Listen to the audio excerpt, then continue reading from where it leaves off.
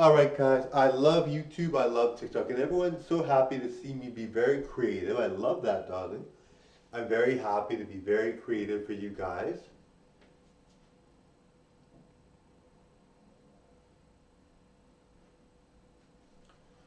All right, guys, so I was talking about getting rid of the comments on my newer videos, and it's fine to put them on my past videos, but on my new videos, I'm not going to.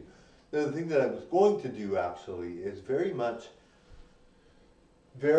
decide to, maybe bring them back later when I have a lot of views. When I've got millions of views on the video, I'll put them back on. I just think that I'll get a lot more views if I take the comments off, because some people say really rude things that are so dumb, but people will just follow for them because they're like, well, they just believe them because they're like, well, who knows who this person is? It's a new person to me.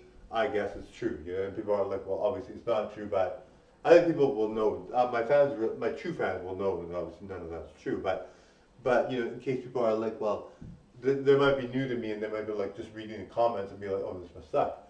No, it's really, really good, but you're not gonna know that unless I just say about the comments. Sorry, bye.